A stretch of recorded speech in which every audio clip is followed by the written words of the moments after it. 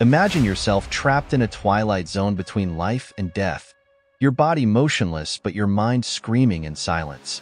This is the harrowing plight of Howard Cottrell, who finds himself on an autopsy table, conscious yet paralyzed, as the sharp gleam of the coroner's scalpel inches closer. Each tick of the clock echoes in his ears like the tolling of his own impending doom. Welcome to Autopsy Room 4, a chilling journey crafted by the master of horror, Stephen King. As you listen, allow yourself to be enveloped by the creeping dread of Howard's nightmare. Feel every shiver, every heartbeat, every stifled scream. This story is not just a tale of terror. It is an exploration of our deepest fears and the fragility of life itself. Dare to join Howard in the dim, cold confines of Autopsy Room 4. Listen closely. What you hear may change the way you think about life, death, and the unknown spaces in between. Welcome to my home.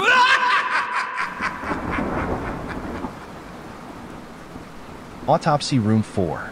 It's so dark that for a while, just how long I don't know, I think I'm still unconscious. Then, slowly, it comes to me that unconscious people don't have a sensation of movement through the dark, accompanied by a faint, rhythmic sound that can only be a squeaky wheel. And I can feel contact, from the top of my head to the balls of my heels. I can smell something that might be rubber or vinyl.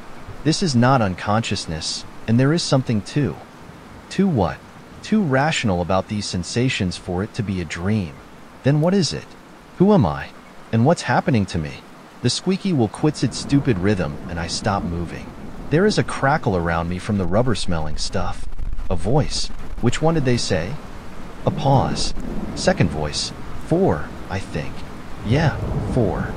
We start to move again, but more slowly. I can hear the faint scuff of feet now, probably in soft-soled shoes, maybe sneakers. The owners of the voices are the owners of the shoes. They stop me again. There's a thump followed by a faint whoosh. It is, I think, the sound of a door with a pneumatic hinge being opened. What's going on here? I yell, but the yell is only in my head. My lips don't move. I can feel them, and my tongue, lying on the floor of my mouth like a stunned mole, but I can't move them. The thing I'm on starts rolling again. A moving bed? Yes. A gurney, in other words. I've had some experience with them, a long time ago, in Lyndon Johnson's shitty little Asian adventure.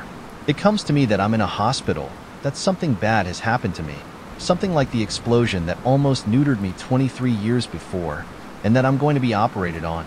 There are a lot of answers in that idea, sensible ones, for the most part, but I don't hurt anywhere. Except for the minor matter of being scared out of my wits, I feel fine. And if these are orderlies wheeling me into an operating room, why can't I see? Why can't I talk? A third voice, over here, boys. My rolling bed is pushed in a new direction, and the question drumming in my head is, what kind of a mess have I gotten myself into? Doesn't that depend on who you are? I ask myself, but that's one thing, at least, I find I do know. I'm Howard Cottrell. I'm a stockbroker known to some of my colleagues as Howard the Conqueror. Second voice, from just above my head. You're looking very pretty today, Doc. Fourth voice, female and cool. It's always nice to be validated by you, Rusty. Could you hurry up a little? The babysitter expects me back by 7. She's committed to dinner with her parents. Back by 7. Back by 7. It's still the afternoon, maybe, or early evening, but black in here.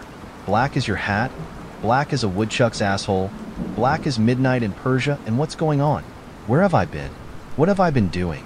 Why haven't I been manning the phones? Because it's Saturday. A voice from far down murmurs. You were. A sound. Hawk. A sound I love. A sound I more or less live for. The sound of... what? The head of a golf club, of course. Hitting a ball off the tee. I stand, watching it fly off into the blue. I'm grabbed, shoulders and calves, and lifted. It startles me terribly, and I try to scream. No sound comes out. Or perhaps one does, a tiny squeak, much tinier than the one produced by the wheel below me. Probably not even that. Probably it's just my imagination. I'm swung through the air in an envelope of blackness. Hey, don't drop me. I've got a bad back. I try to say, and again there's no movement of the lips or teeth. My tongue goes on lying on the floor of my mouth, the mole maybe not just stunned but dead. And now I have a terrible thought, one which spikes fright a degree closer to panic. What if they put me down the wrong way and my tongue slides backward and blocks my windpipe? I won't be able to breathe. That's what people mean when they say someone swallowed his tongue, isn't it? Second voice, Rusty. You'll like this one, Doc.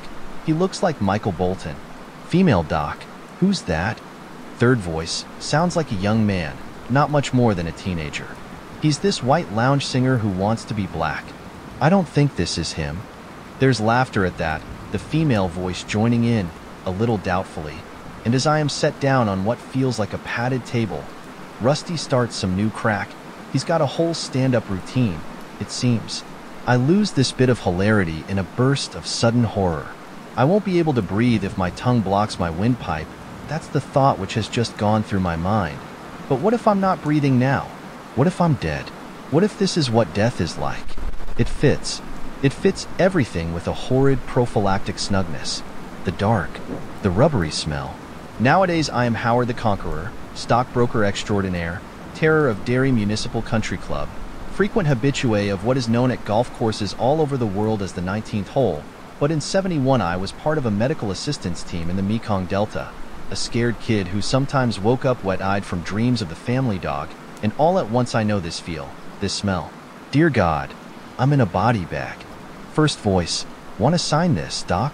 Remember to bear down hard. It's 3 copies. Sound of a pen, scraping away on paper. I imagine the owner of the first voice holding out a clipboard to the woman doctor. Oh dear Jesus, let me not be dead. I try to scream, and nothing comes out. I'm breathing though, aren't I? I mean, I can't feel myself doing it, but my lungs seem okay. They're not throbbing or yelling for air the way they do when you've swum too far underwater. So I must be okay, right? Except if you're dead, the deep voice murmurs, they wouldn't be crying out for air, would they? No, because dead lungs don't need to breathe. Dead lungs can just kind of. Take it easy. Rusty, what are you doing next Saturday night, Doc? But if I'm dead, how can I feel? How can I smell the bag I'm in? How can I hear these voices? The doc now saying that next Saturday night she's going to be shampooing her dog, which is named Rusty. What a coincidence, and all of them laughing. If I'm dead, why aren't I either gone or in the white light they're always talking about on Oprah? There's a harsh ripping sound, and all at once I am in white light. It is blinding, like the sun breaking through a scrim of clouds on a winter day. I try to squint my eyes shut against it, but nothing happens. My eyelids are like blinds on broken rollers. A face bends over me, blocking off part of the glare, which comes not from some dazzling astral plane, but from a bank of overhead fluorescence. The face belongs to a young, conventionally handsome man of about 25. He looks like one of those beach beefcakes on Baywatch or Melrose Place. Marginally smarter, though. He's got a lot of dark black hair under a carelessly worn surgical greens cap. He's wearing the tunic, too. His eyes are cobalt blue, the sort of eyes girls reputedly die for. There are dusty arcs of freckles high up on his cheekbones. Hey gosh, he says. It's the third voice. This guy does look like Michael Bolton. A little long in the old tootharoo. Maybe. He leans closer. One of the flat tie ribbons at the neck of his greens tunic tickles against my forehead. But yeah, I see it. Hey, Michael, sing something. Help me, is what I'm trying to sing, but I can only look up into his dark blue eyes with my frozen dead man stare. I can only wonder if I'm a dead man, if this is how it happens, if this is what everyone goes through after the pump quits. If I'm still alive, how come he hasn't seen my pupil's contract when the light hit them? But I know the answer to that. Or I think I do. They didn't contract. That's why the glare from the fluorescence is so painful. The tie, tickling across my forehead like a feather. Help me. I scream up at the Baywatch beefcake, who is probably an intern or maybe just a med school brat. Help me, please. My lips don't even quiver. The face moves back, the tie stops tickling, and all that white light streams through my helpless to look away eyes and into my brain. It's a hellish feeling, a kind of rape. I'll go blind if I have to stare into it for long, I think, and blindness will be a relief. Hawk, The sound of the driver hitting the ball, but a little flat this time, and the feeling in the hands is bad. The ball's up, but veering off, veering toward. Shit, I'm in the rough. Now another face bends into my field of vision. A white tunic instead of a green one below it. A great untidy mop of orange hair above it. Distress sale IQ is my first impression. It can only be Rusty. He's wearing a big dumb grin that I think of as a high school grin. The grin of a kid who should have a tattoo reading Born Tio snap brass straps on one wasted bicep. Michael, Rusty exclaims. Yes, ya looking good. This sea in honor. Sing for us, big boy. Sing your dead ass off. From somewhere behind me comes the doc's voice, cool, no longer even pretending to be amused by these antics. Quit it, Rusty. Then, in a slightly new direction, what's the story, Mike? Mike's voice is the first voice, Rusty's partner. He sounds slightly embarrassed to be working with a guy who wants to be Andrew Dice Clay when he grows up. Found him on the 14th hole at Derry Muni. Off the course, actually in the rough. If he hadn't just played through the foursome behind him, and if they hadn't seen one of his legs sticking out of the pucker brush, he'd be an ant farm by now. I hear that sound in my head again, Hawk. Only this time it is followed by another, far less pleasant sound. The rustle of underbrush as I sweep it with the head of my driver. It would have to be 14, where there is reputedly poison ivy. Poison ivy and... Rusty is still peering down at me, stupid and avid. It's not death that interests him. It's my resemblance to Michael Bolton. Oh yes, I know about it. Have not been above using it with certain female clients. Otherwise, it gets old in a hurry. And in these circumstances, God. Attending physician? The lady doc asks. Was it Kazalian? No, Mike says, and for just a moment he looks down at me. Older than Rusty by at least 10 years. Black hair with flecks of gray in it. Spectacle. How come none of these people can see that I am not dead? There was a doc in the foursome that found him. Actually, that's his signature on page 1. See? Riffle of paper. Then, Christ, Jennings. I know him. He gave Noah his physical after the ark grounded on Mount Ararat. Rusty doesn't look as if he gets the joke, but he brays laughter into my face anyway. I can smell onions on his breath, a little leftover lunch stink, and if I can smell onions, I must be breathing. I must be, right? If only, before I can finish this thought, Rusty leans even closer and I feel a blast of hope. He's seen something. He's seen something and means to give me mouth to mouth. God bless you, Rusty. God bless you and your onion breath. But the stupid grin doesn't change, and instead of putting his mouth on mine, his hand slips around my jaw. Now he's grasping one side with his thumb and the other side with his fingers. He's alive. Rusty cries. He's alive, and he's gonna sing for the Room 4 Michael Bolton fan club. His fingers pinch tighter. It hurts in a distant coming out of the Novocaine way, and begin to move my jaw up and down, clicking my teeth together. If she's BA-ad, he can't see it. Rusty sings in a hideous, atonal voice that would probably make Percy Sledge's head explode. She can do no ararung. My teeth open and close at the rough urging of his hand. My tongue rises and falls like a dead dog riding the surface of an uneasy waterbed. Stop it! The lady doc snaps at him. She sounds genuinely shocked. Rusty, perhaps sensing this, does not stop but goes gleefully on. His fingers are pinching into my cheeks now. My frozen eyes stare blindly upward. Turn his back on his best friend if she put him D, then she's there.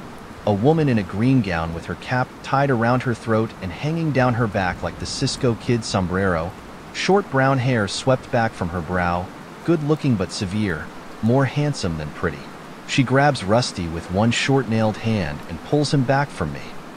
Hey, Rusty says, indignant. Get your hands off me. Then you keep your hands off him, she says, and there is no mistaking the anger in her voice.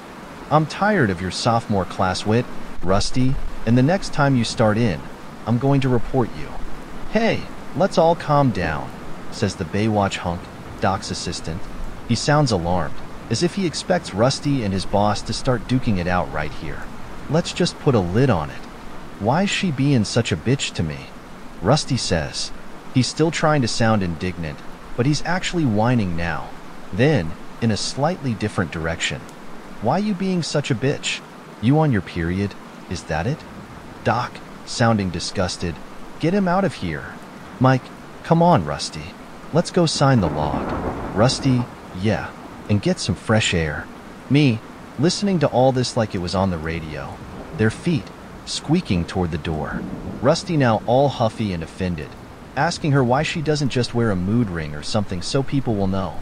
Soft shoes squeaking on tile, and suddenly that sound is replaced by the sound of my driver beating the bush for my goddamn ball. Where is it? It didn't go too far in. I'm sure of it. So where is it? Jesus, I hate 14. Supposedly there's poison ivy, and with all this underbrush, there could easily be, and then something bit me, didn't it? Yes, I'm almost sure it did. On the left calf, just above the top of my white athletic sock. A red-hot darning needle of pain, perfectly concentrated at first, then spreading, then darkness, until the gurney, zipped up snug inside a body bag and listening to Mike, which one did they say? And Rusty, 4, I think. Yeah, 4-inch. I want to think it was some kind of snake, but maybe that's only because I was thinking about them while I hunted for my ball. It could have been an insect. I only recall the single line of pain, and after all, what does it matter? What matters here is that I'm alive, and they don't know it. It's incredible, but they don't know it. Of course I had bad luck. I know Dr. Jennings. Remember speaking to him as I played through his foursome on the 11th hole. A nice enough guy, but vague, an antique. The antique had pronounced me dead. Then Rusty, with his dopey green eyes and his detention hall grin, had pronounced me dead. The lady doc, Miss Cisco kid, hadn't even looked at me yet. Not really. When she did, maybe, I hate that jerk, she says when the door is closed. Now it's just the three of us. Only of course Miss Cisco kid thinks it's just the two of them. Why do I always get the jerks, Peter?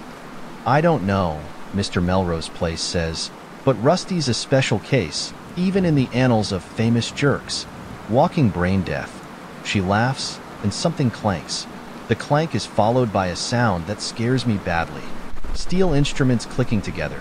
They are off to the left of me, and although I can't see them, I know what they're getting ready to do. The autopsy. They are getting ready to cut into me.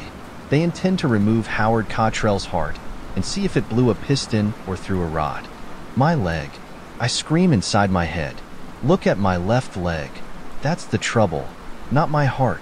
Perhaps my eyes have adjusted a little. After all, now I can see, at the very top of my vision, a stainless steel armature. It looks like a giant piece of dental equipment, except that thing at the end isn't a drill. It's a saw, from someplace deep inside, where the brain stores the sort of trivia you only need if you happen to be playing Jeopardy! On TV, I even come up with the name. It's a Geely saw. They use it to cut off the top of your skull. This is after they've pulled your face off like a kid's Halloween mask. Of course, hair and all.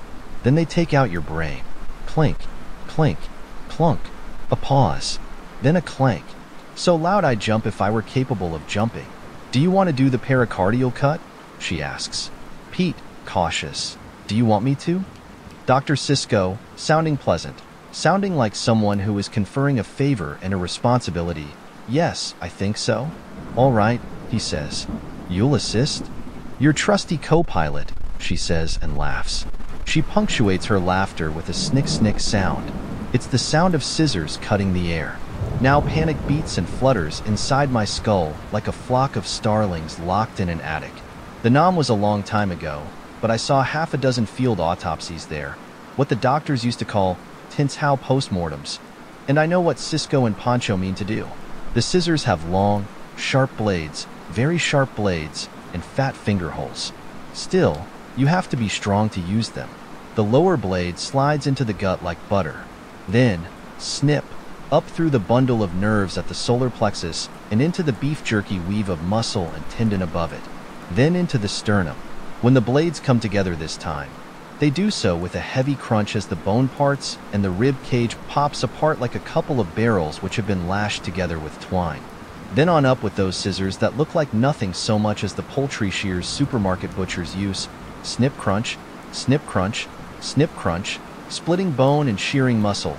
freeing the lungs, heading for the trachea, turning Howard the Conqueror into a Thanksgiving dinner no one will eat. A thin, nagging whine. This does sound like a dentist's drill. Pete, can I, Dr. Cisco, actually sounding a bit maternal, no, these. Snick snick, demonstrating for him.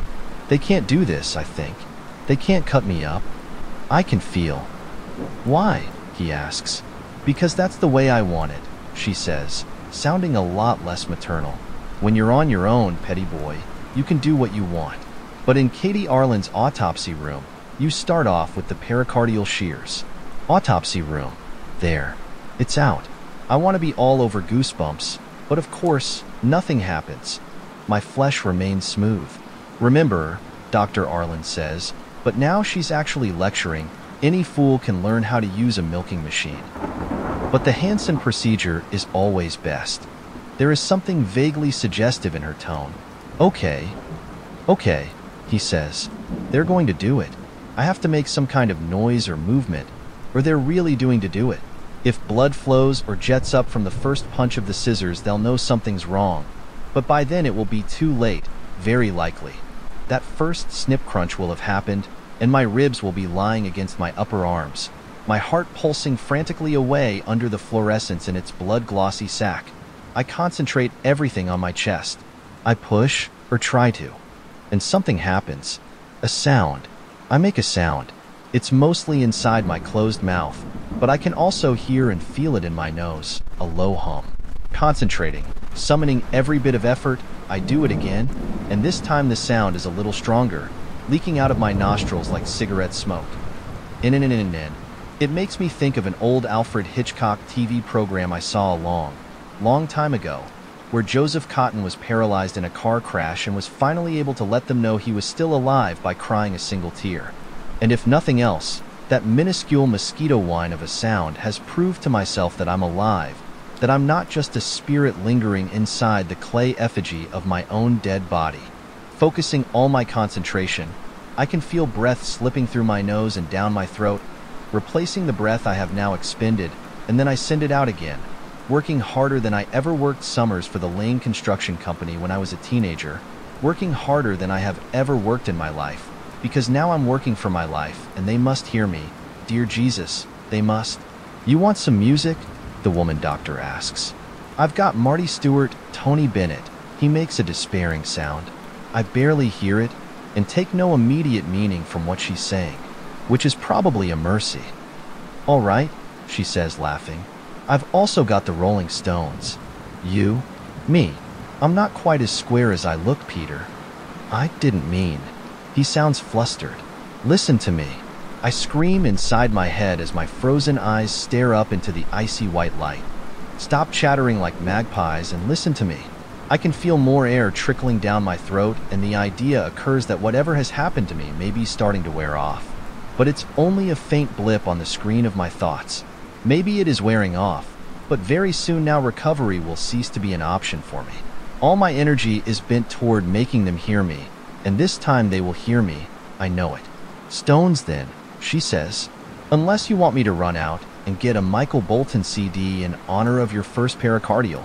Please, no, he cries, and they both laugh. The sound starts to come out, and it is louder this time. Not as loud as I'd hoped, but loud enough. Surely loud enough. They'll hear. They must. Then, just as I begin to force the sound out of my nose like some rapidly solidifying liquid, the room is filled with a blare of fuzztone guitar and Mick Jagger's voice bashing off the walls. Aw, no, it's only rock and roll, but I like it.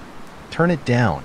Dr. Cisco yells, comically overshouting, and amid these noises my own nasal sound, a desperate little humming through my nostrils, is no more audible than a whisper in a foundry. Now her face bends over me again, and I feel fresh horror as I see that she's wearing a plexi eye shield and a gauze mask over her mouth. She glances back over her shoulder. I'll strip him for you, she tells Pete, and bends toward me with a scalpel glittering in one gloved hand. Bends toward me through the guitar thunder of the Rolling Stones. I hum desperately, but it's no good. I can't even hear myself. The scalpel hovers, then cuts. I shriek inside my own head, but there is no pain. only my polo shirt falling in 2 pieces at my sides, sliding apart as my rib cage will after Pete unknowingly makes his first pericardial cut on a living patient. I am lifted. My head lolls back, and for a moment I see Pete upside down, donning his own plexi eye shield as he stands by a steel counter, inventorying a horrifying array of tools. Chief among them are the oversized scissors. I get just a glimpse of them, of blades glittering like merciless satin. Then I am laid flat again, and my shirt is gone. I'm now naked to the waist. It's cold in the room. Look at my chest. Ich screame her. You must see it rise and fall, no matter how shallow my respiration is. You're a goddamn expert, for Christ's sake. Instead, she looks across the room, raising her voice to be heard above the music. I like it. Yes, I do. The Stones sing, and I think I will hear that nasal idiot chorus in the halls of hell through all eternity. What's your pick? Boxers or jockeys? With a mixture of horror and rage, I realize what they're talking about. Boxers, he calls back. Of course. Just take a look at the guy. Asshole. I want to scream. You probably think everyone over 40 wears boxer shorts. You probably think when you get to be 40, you'll... She unsnaps my Bermudas and pulls down the zipper. Under other circumstances, having a woman as pretty as this, a little severe, yes, but still pretty, that would make me extremely happy. Today, however, you lose, petty boy, she says. Jockeys. $1 in the kitty. On payday, he says, coming over. His face joins hers. They look down at me through their plexi masks like a couple of space aliens looking down at an abductee. I try to make them see my eyes, to see me looking at them, but these 2 fools are looking at my undershorts. Oh, in red, Pete says. A shavingu. I call them more of a wash pink, she replies. Hold him up for me, Peter. He weighs a ton, no wonder he had a heart attack. Let this be a lesson to you. I'm in shape. Yelle her. Probably in better shape than you, bitch. My hips are suddenly jerked upward by strong hands. My back cracks. The sound makes my heart leap. Sorry, guy, Pete says, and suddenly I'm colder than ever as my shorts and red underpants are pulled down. Upsa-daisy once, she says, lifting one foot, and upsa-daisy twice, lifting the other foot. Off come the mocks, and off come the socks. She stops abruptly, and hope seizes me once more. Hey, Pete. Yeah. Do guys ordinarily wear Bermuda shorts and moccasins to play golf in? Behind her, except that's only the source. Actually, it's all around us. The Rolling Stones have moved on to emotional rescue. I will be your knight in shining armor, Mick Jagger sings, and I wonder how funky he'd dance with about 3 sticks of high-core dynamite jammed up his skinny ass. If you ask me, this guy was just asking for trouble, she goes on. I thought they had these special shoes, very ugly, very golf-specific, with little knobs on the soles. Yeah, but wearing them's not the law, Pete says. He holds his gloved hands out over my upturned face, slides them together, and bends the fingers back. As the knuckles crack, talcum powder sprinkles down like fine snow. At least not yet. Not like bowling shoes. They catch you bowling without a pair of bowling shoes, they can send you to state prison. Is that so? Yes. Do you want to handle temp in gross examination? No. I shriek. No. He's a kid. What are you doing? He looks at her as if this same thought had crossed his own mind. That's... not strictly legal, is it, Katie? I mean... She looks around as he speaks, giving the room a burlesque examination, and I'm starting to get a vibe that could be very bad news for me. Severe or not, I think that Cisco, alias Dr. Katie Arlen, has got the hots for Petty with the dark blue eyes. Dear Christ, they have hauled me paralyzed off the golf course and into an episode of General Hospital. This week's subplot titled Love Blooms in Autopsy Room 4. Gee, she says in a hoarse little stage whisper. I don't see anyone here but you and me. The tape, not rolling yet, she said. And once it is, I'm right at your elbow every step of the way. As far as anyone will ever know, anyway. And mostly I will be. I just want to put away those charts and slides. And if you really feel uncomfortable, yes. I scream up at him out of my unmoving face. Feel uncomfortable. Very uncomfortable. Too uncomfortable. But he's 24 at most, and what's he going to say to this pretty, severe woman who's standing inside his space, invading it in a way that can really only mean one thing? No, mummy, imskarat. Besides, he wants to. I can see the wanting through the plexi eye shield, bopping around in there like a bunch of overage punk rockers pogoing to the Stones. Hey, as long as you'll cover for me if... Sure, she says.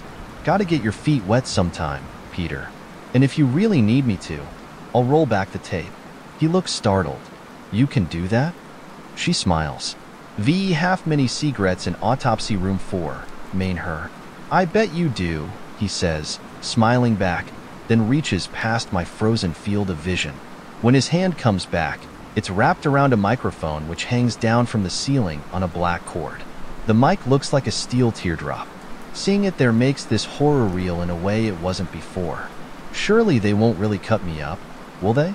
Pete is no veteran, but he has had training.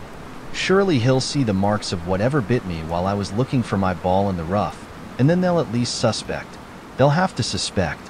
Yet I keep seeing the scissors with their heartless satin shine, jumped up poultry shears, and I keep wondering if I will still be alive when he takes my heart out of my chest cavity and holds it up, dripping, in front of my locked gaze for a moment before turning to plop it into the weighing pan. I could be, it seems to me, I really could be. Don't they say the brain can remain conscious for up to 3 minutes after the heart stops? Ready, doctor, Pete says, and now he sounds almost formal.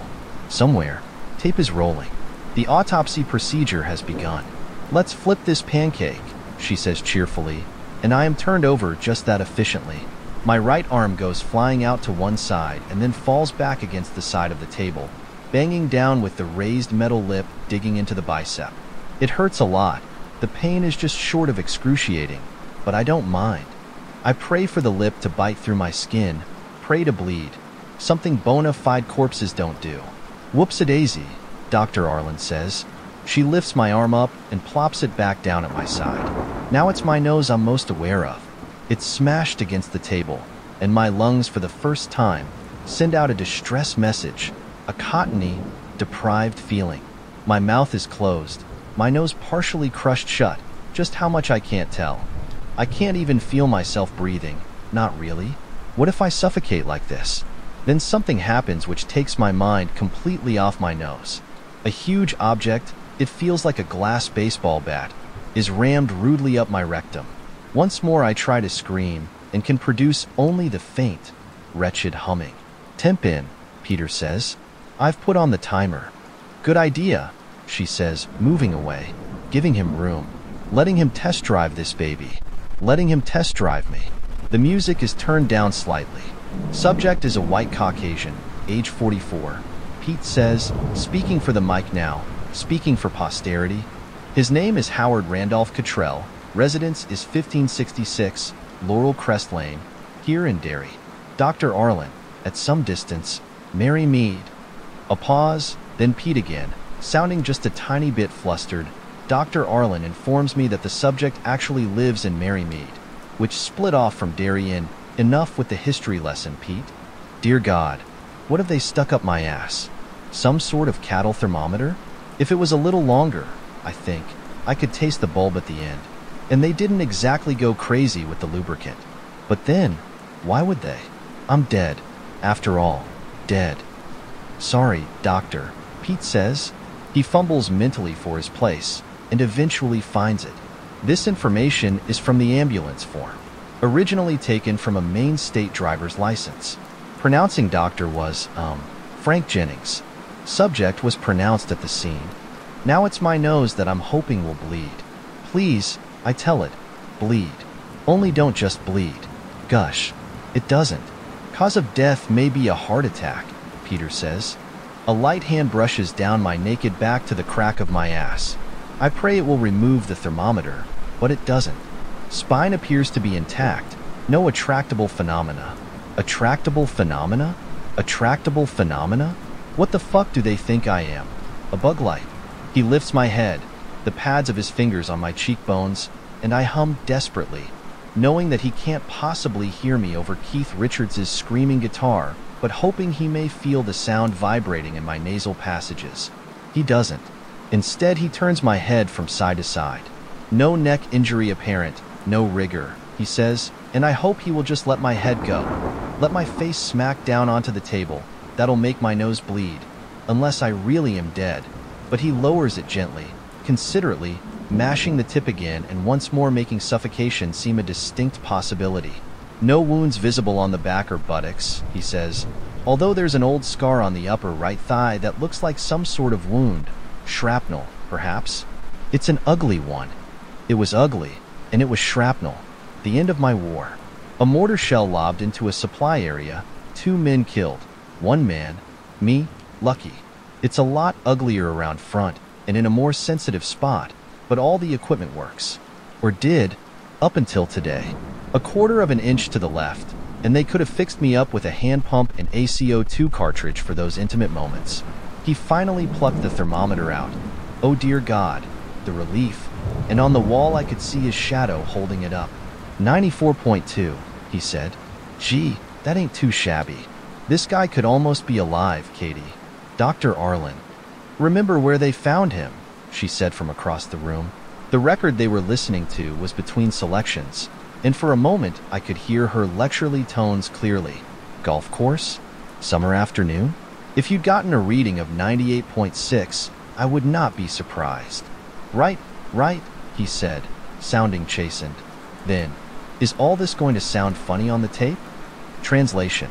Will I sound stupid on the tape? It'll sound like a teaching situation, she said, which is what it is. Okay, good. Great. His rubber-tipped fingers spread my buttocks, then let them go and trail down the backs of my thighs. I would tense now, if I were capable of tensing. Left leg, I send to him. Left leg, petty boy. Left calf, see it? He must see it. He must, because I can feel it, throbbing like a bee sting, or maybe a shot given by a clumsy nurse, one who infuses the injection into a muscle instead of hitting the vein. Subject is a really good example of what a really bad idea it is to play golf in shorts, he says, and I find myself wishing he had been born blind. Hell, maybe he was born blind. He's sure acting it. I'm seeing all kinds of bug bites, chigger bites, scratches. Mike said they found him in the rough, Arlen calls over. She's making one hell of a clatter. It sounds like she's doing dishes in a cafeteria kitchen instead of filing stuff. At a guess, he had a heart attack while he was looking for his ball. Aha. Keep going, Peter. You're doing fine. I find that an extremely debatable proposition. Okay. More pokes and proddings. Gentle. Too gentle. Maybe. There are mosquito bites on the left calf that look infected, he says, and although his touch remains gentle, this time the pain is an enormous throb that would make me scream if I were capable of making any sound above the low-pitched hum. It occurs to me suddenly that my life may hang upon the length of the Rolling Stones tape they're listening to, always assuming it is a tape and not a CD that plays straight through, if it finishes before they cut into me. If I can hum loudly enough for them to hear before one of them turns it over to the other side. I may want to look at the bug bites after the gross autopsy, she says, although if we're right about his heart, there'll be no need. Or, do you want me to look now? They worrying you? No, they're pretty clearly mosquito bites, Gimple the Fool says. They grow him big over on the west side. He's got 5, 7, 8, geez, almost a dozen on his left leg alone. He forgot his deep woods off. Never mind the off. He forgot his digitalin, he says, and they have a nice little yak together. Autopsy room humor. This time he flips me by himself, probably happy to use those gym-grown Mr. Strongboy muscles of his, hiding the snake bites and the mosquito bites all around them, camouflaging them. I'm staring up into the bank of fluorescence again. Pete steps backward, out of my view. There's a humming noise.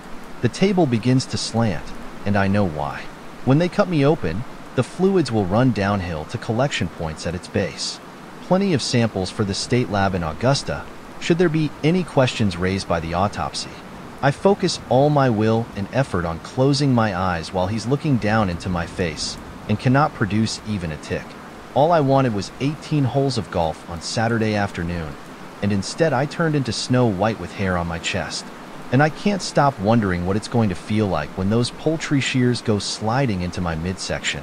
Pete has a clipboard in one hand. He consults it, sets it aside, then speaks into the mic. His voice is a lot less stilted now. He has just made the most hideous misdiagnosis of his life, but he doesn't know it, and so he's starting to warm up. I am commencing the autopsy at 5:49 p.m. He says, on Saturday, August 20th, 1994. He lifts my lips, looks at my teeth like a man thinking about buying a horse, then pulls my jaw down. Good color, he says, and no petechiae on the cheeks. The current tune is fading out of the speakers, and I hear a click as he steps on the foot pedal, which pauses the recording tape. Man, this guy really could still be alive. I hum frantically, and at the same moment Dr. Arlen drops something that sounds like a bedpan. Doesn't he wish, she says, laughing. He joins in, and this time it's cancer I wish on them. Some kind that is inoperable and lasts a long time. He goes quickly down my body, feeling up my chest, no bruising, swelling, or other exterior signs of cardiac arrest. He says, and what a big fucking surprise that is, then palpates my belly. I burp. He looks at me, eyes widening, mouth dropping open a little, and again I try desperately to hum. Knowing he won't hear it over, start me up, but thinking that maybe, along with the burp, he'll finally be ready to see what's right in front of him. Excuse yourself, Howie.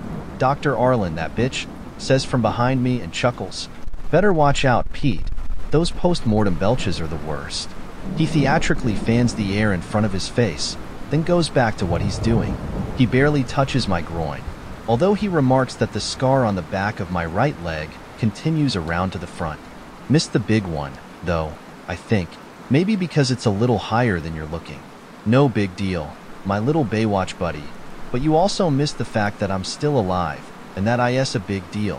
He goes on chanting into the microphone, sounding more and more at ease, sounding, in fact, a little like Jack Klugman on Quincy, Emmy, and I know his partner over there behind me, the Pollyanna of the medical community, isn't thinking she'll have to roll the tape back over this part of the exam. Other than missing the fact that his first pericardial is still alive. The kid's doing a great job. At last he says, I think I'm ready to go on, doctor. He sounds tentative, though. She comes over, looks briefly down at me, then squeezes Pete's shoulder. Okay, she says. Ona vida show. Now I'm trying to stick my tongue out. Just that simple kid's gesture of impudence, but it would be enough. And it seems to me I can feel a faint prickling sensation deep within my lips, the feeling you get when you're finally starting to come out of a heavy dose of Novocaine. And I can feel a twitch? No, wishful thinking. Just, yes. But a twitch is all, and the second time I try, nothing happens. As Pete picks up the scissors, the Rolling Stones move on to Hang Fire. Hold a mirror in front of my nose. I scream at them. Watch it fog up. Can't you at least do that? Snick, snick, snickety snick. Pete turns the scissors at an angle so the light runs down the blade, and for the first time I'm certain, really certain, that this mad charade is going to go all the way through to the end. The director isn't going to freeze the frame. The ref isn't going to stop the fight in the 10th round. We're not going to pause for a word from our sponsors. Petty Boy's going to slide those scissors into my gut while I lie here helpless, and then he's going to open me up like a mail-order package from the Horseshoe collection. He looks hesitantly at Dr. Arlen. No. I howl, my voice reverberating off the dark walls of my skull, but emerging from my mouth, not at all. No, please no. She nods. Go ahead. You'll be fine. You want to turn off the music? Yes, turn it off. Is it bothering you? Yes, it's bothering him.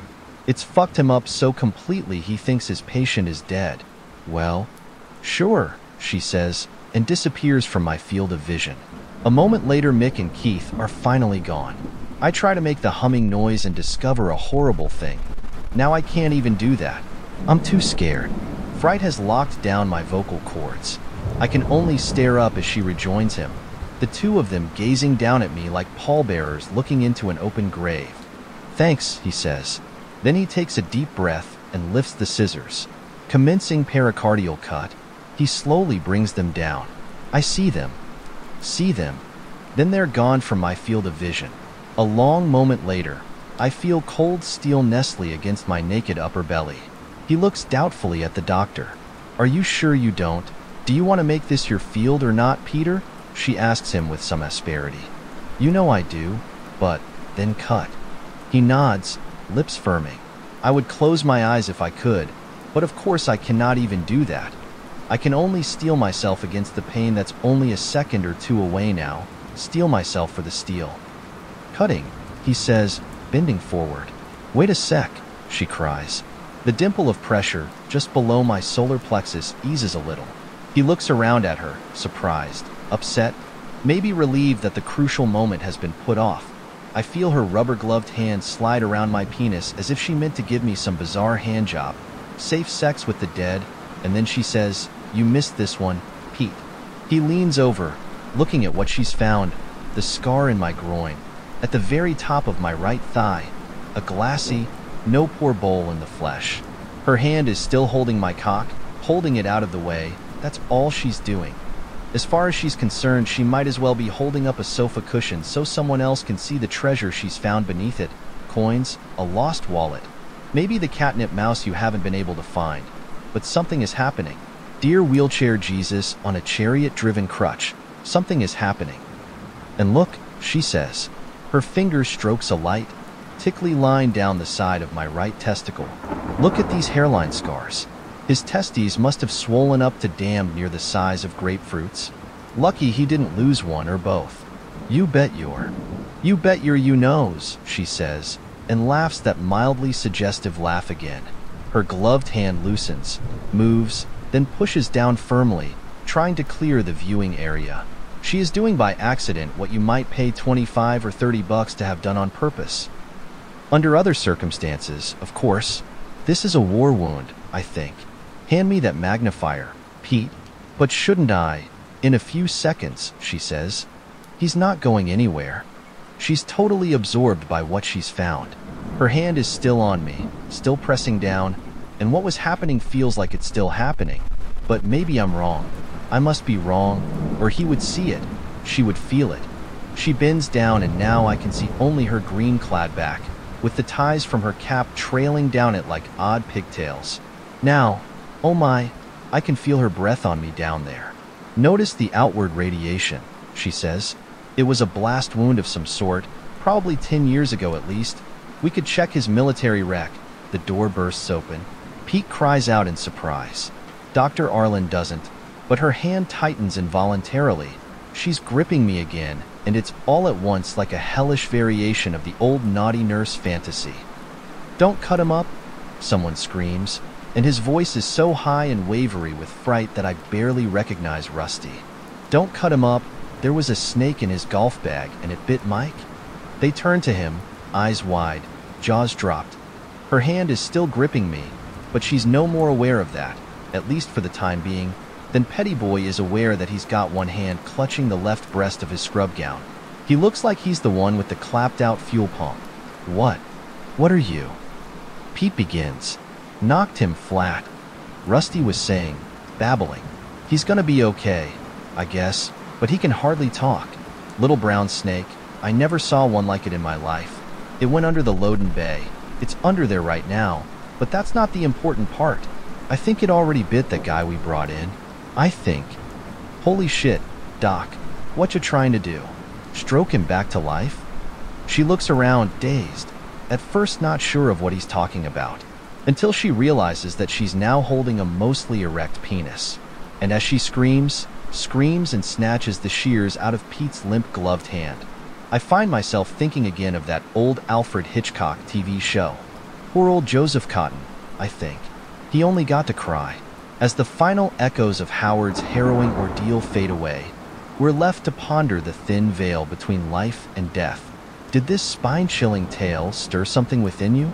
If it did, don't let the conversation end here.